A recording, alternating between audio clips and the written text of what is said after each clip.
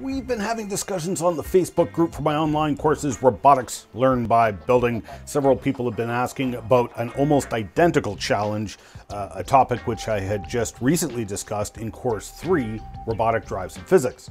The challenge was to be able to pick up a raw egg with a robot arm without breaking the egg.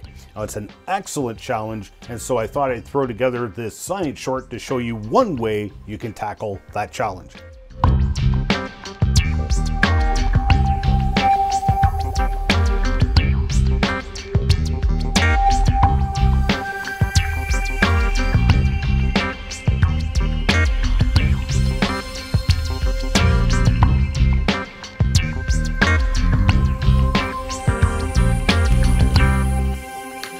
So, picking up a raw chicken egg with a robot gripper is not an easy task. The first point I'd like to make, though the challengers have probably thought about this already, is having soft rubber-tipped fingers on your gripper, which have a lot of traction with smooth surfaces like the surface of an egg.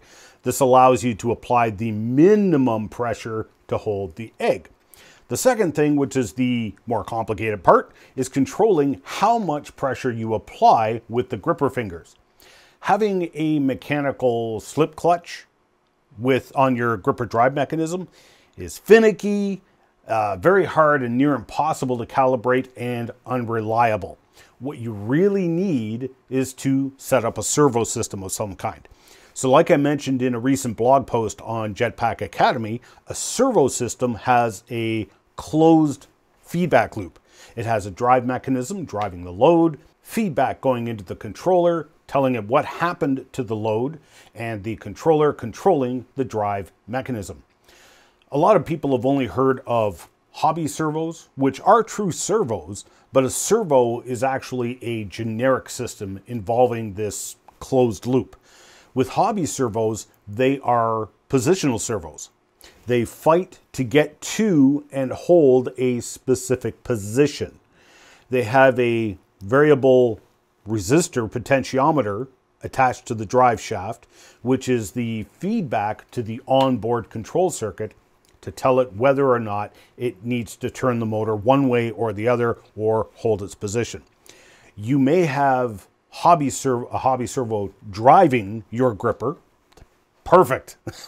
But position is not the feedback we want on our gripper because the egg diameter will be unknown.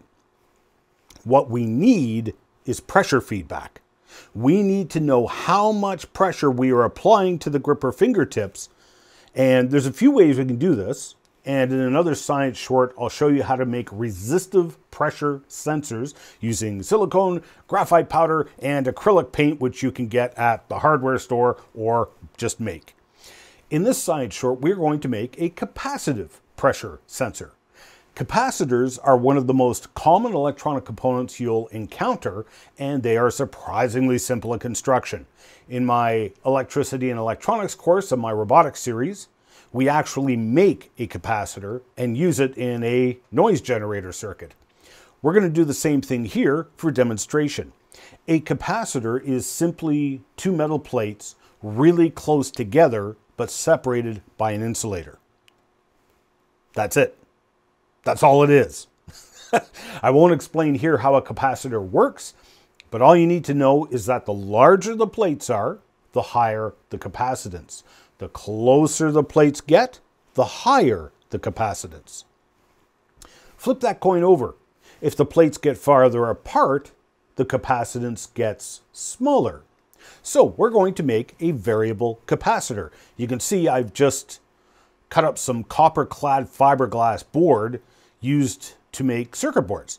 I've soldered some wires to them. Voila, there's our plates. In fact, just holding them this close together, they have capacitance. It's a very small value in the picofarad range. I did the math, and this one is about 15 picofarads when the plates are about 6 millimeters apart. If I put some insulating but squishable foam in between the plates, and I use that capacitor in a 555 timer circuit, Set up to generate a tone, you can hear the frequency change depending on how much pressure I put on the plates and how much the plates get squished together.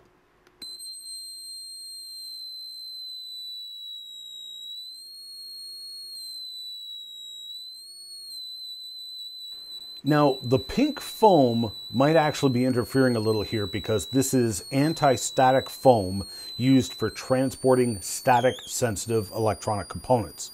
This black foam, however, is just plain old closed cell foam I actually cut off from a foam paintbrush. It's very soft and squishable, so it would probably be better suited for our figurative pressure sensor. Now, my multimeter actually has a capacitance measuring option, but the capacitance was too small to register. However, I can also measure frequency with this multimeter, and if we know the resistances in the timer circuit, we can calculate the capacitance. So in my first course, Electricity and Electronics, one of the lessons available for free preview was a bonus lesson on the 555 timer and making it do what you want it to. The link is in the description below, and there's 2 cheat sheets you can download. The 555 monostable cheat sheet and the 555 astable cheat sheet. So here I'm looking at the astable cheat sheet because that's the circuit I built up for this demonstration. And here's the formula for calculating the frequency generated by the incredibly useful 555 timer chip. For my demonstration circuit, the largest resistors I had on hand were 1 mega ohm. To get the frequency down to the range of human hearing, I had to daisy chain them, so my total resistance for R1 was 6 mega ohms and R2 was 3 mega ohms. When I just used 1 mega ohm resistors for R1 and R2, the frequency of my squishable sensor went from about 32 kilohertz down to about 24 kilohertz. So this is beyond the range of human hearing, but the faster frequency is better for what we want to do, because the next step you want to tackle is, okay, we have a varying frequency. What do we do with that information now? And again, there's a couple of ways you could do that. Let's go with the assumption that the drive motor on your gripper is a hobby servo. They operate by varying a pulse width on the signal wire that's between 1 and 2 milliseconds. So 1 millisecond pulse turns the servo all the way one direction, 2 milliseconds turns it all the way the opposite direction. A 1.5 millisecond pulse turns it halfway. And so all the times in between 1 and 2 milliseconds turns the servo to different positions in typically a 180 degree rotation, thereabouts. It's expecting a pulse about every 50th of a second. So you can do it like we did in my first robotics course, set up a circuit with 2 555 timers. The first timer is in astable mode, so it's sending out a pulse train of around 50 hertz. The servos are very forgiving on this. Your frequency here could be way off and it will still work. The pin 3 output from this timer goes to pin 2 of the second timer, which is set up in monostable mode. So every time it gets a pulse from the first timer, this timer chip sends out a pulse, but how long the pulse goes high is determined by R1 and C1, which you are replacing with your capacitive pressure sensor. Now, my pressure sensor plates are about 23 millimeters by 12 millimeters, and the black foam kept them apart about 6 millimeters, which gave us about 15 picofarads to 20 picofarads when it was compressed to maximum. We want our pulse to be in the 1 millisecond range, but the capacitance is way off the chart on my cheat sheet because it's such a small value. But I can actually guesstimate. We'd be 2 divisions below this scale. So somewhere around here, we go over to the 1 millisecond column. And that spot lines up pretty close with the slope of the 100 mega ohm resistance. So here's what I would do. I'd probably stick a really high value potentiometer, like 10 mega ohms if I had it, in series with a 100 mega ohm resistor and use that for R1. That's just a guess to get me started. I can fine tune it once I actually got the circuit working with a servo. By varying the pot, I can change the pulse width according to demand, and the capacitive pressure sensor changes the capacitance according to pressure on the fingertip, which will also change the pulse width some more. You would have to have your servo set up, your servo drive direction set up so that the 2 millisecond pulse width opens the gripper and removes pressure from the fingertip. In this way, the capacitor and resistor try to fight each other to balance the frequency and get just the right amount of pressure that you have set using the pot.